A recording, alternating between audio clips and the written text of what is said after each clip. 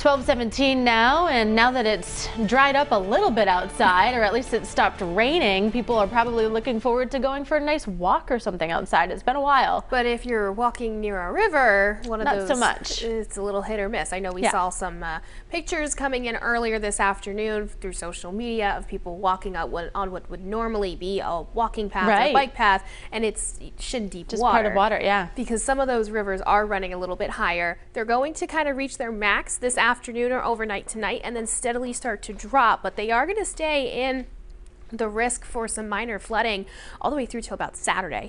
So for right now, like we mentioned, yes, it is dry. We're not dealing with any rain anymore, but it is kind of a back and forth between clouds and sun. So the rivers that we're really keeping a close eye on, the ones that are back up into that minor flood stage, that's going to be the Pawcatuck, the Wood River, the Pawtuxet River, as well as the Taunton River. Blackstone not looking too bad. Woonasquatucket is also a little higher, kind of traveling right through Providence.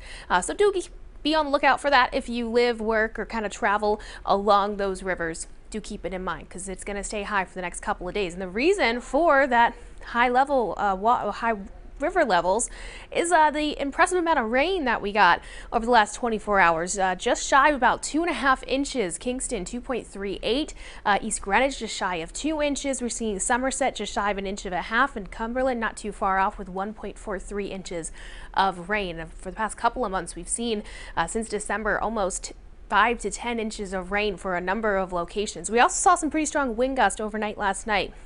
Connecticut back up to about 53 miles an hour, Swansea 49, Newport 43, Providence also seeing that peak wind gust of 43. It's still a little breezy out there. We're seeing sustained winds anywhere from about 15 to 20, gusting upwards of about 30, 25 miles an hour. As soon as you travel back out towards the water, it's continue to kind of ramp up some of those wind speeds. 38 for the Vineyard and Cape, Block Island 40 miles an hour. That ferry service is shut down for the second day in a row. We will stay pretty windy for the rest of the day today, but overnight tonight we do start to see things kind of wind down, and we'll be looking forward to some quieter conditions. Right now, not too bad temperature wise. It's kind of interesting. We already saw the warmest part of our day earlier this morning. A few spots woke up to temperatures already in the 50s, and now we're actually starting to lose a couple degrees over the past couple of hours. We're again dry out there, the warmer air, all thanks to this nice warm front that brought all that moisture yesterday. We're not going to stay warm for too much longer though. As you can see, you see where the snow showers are kind of starting to set up across New York, Pennsylvania, and kind of drop down into New England.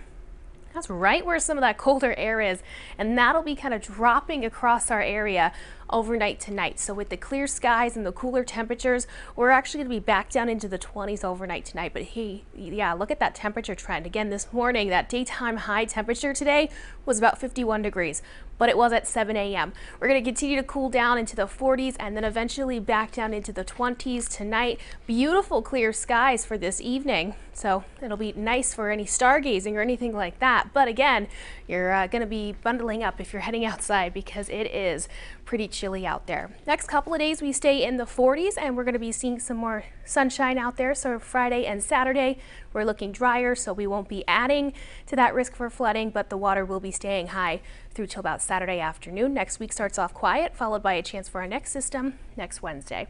You can head over to our website. That's WPRI.com. We've got the full 7-day forecast over there. You can check it out anytime you like. All right, sounds good, Brittany. Well, in stories we're working on coming